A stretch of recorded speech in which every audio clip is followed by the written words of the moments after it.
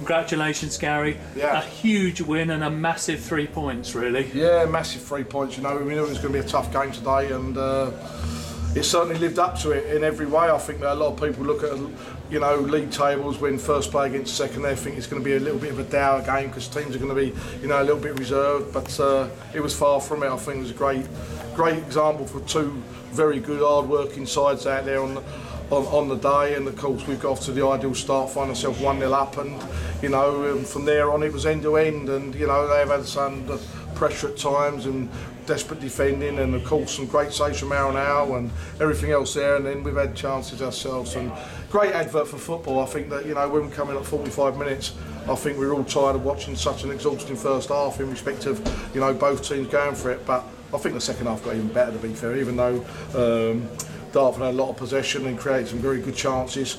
You know, we still had our moments in the game, and of course we're going down to 10 men in the last 5 minutes, didn't help us at all. The game had everything. Eric's landed up 1-0, I never know.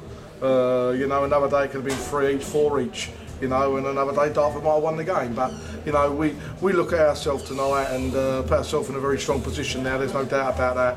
It was a big 6 point of the day, and I think that the difference between being 14 points clear and 8 points is massive psychologically as well. So we're very pleased. Long way to go.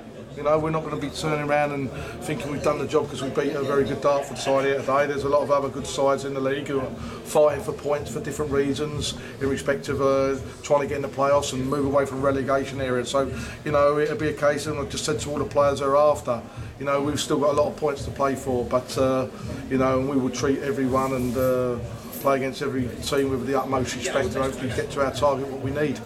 And a game really for your experienced players today. People like Alan Innes, Adam Newton, I thought were immense. Yeah, you know, we've gone very experienced at the moment, which I think you have to do sometimes.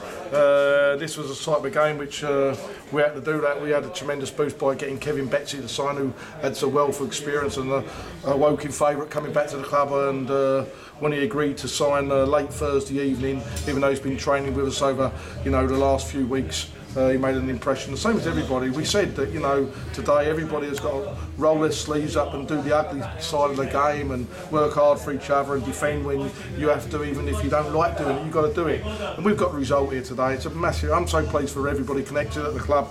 You know, our supporters have been different class all year, and there's people who work voluntary around the club, and I keep on about the booster budget and directors and everyone, and tremendous result for the club. You know, we mustn't get carried away, as I say, but you know, the club's certainly going back in the right direction.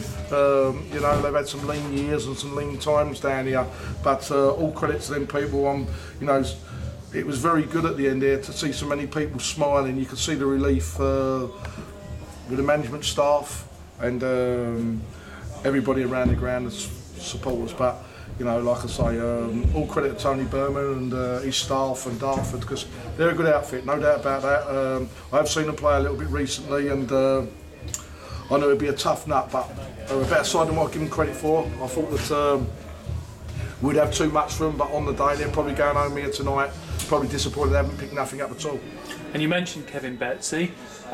You must have been perhaps a little bit concerned about his fitness levels, because he's only played twice, and that was back in September. But they held up really, really well, didn't they? Yeah, he's a lad who looks after himself. As we know, he's a model pro, and he looks after himself the proper way. And like I say, he's a very well-educated football player. You know, he knows how to play the game, and his record speaks for himself. But a nice lad with it. You know, he's you know, always turned around and said, which I've been made aware of, that, you know, if he does come back into non-league at a time in his career, it will always be his favourite club, Woking, and he's a man to his word. You know, we've been talking over the last few weeks, and it's always been very honest and open in both ways. But you know, I like to thank, I say, everybody at this football club, and from the chairman and directors and everybody, to give me and Steve Thompson and all our staff the support in respect of assembling a squad which hopefully now will, you know, push on and try and win the championship this season. And another hard game coming up next week against Hampton, and we know, don't we, having played the likes of Staines and Bromley, that teams at the bottom can be very dangerous. Yeah, I think that you know, that's a fair statement. You know, you're playing against teams at the bottom who are fighting for their lives to get points and come away from an area in the league where they don't want to be. So, you know, it's not a case of because we've got a good result here today, everything's took for granted. But, you know, we'll be hopefully ready, we'll prepare properly for the week, be nice and professional and go down the next Saturday and hopefully go and get another good result. Finally, Gary, 100 to 1 to be the next Spurs manager. I hope you're not going to leave us. I heard that actually. I heard there was a little bet going on that old man at the one in the betting. That's nice to think, but no, I don't think that'd be happening. I'd like the job, but I don't think this year is the time. It's great, like, you know, hopefully Harry will stay, but you know, sorry, you'll have a laugh and a bit of banter about things, but I'll say we'll see what happens down there. But going forward here at Woking is tremendous, as I say, and just like to thank everybody, as I say, involved at the football club. Because this is a day, I think, now that has put us in a very strong position. Lovely, thank you very much, Gary, and enjoy your evening. Thank you.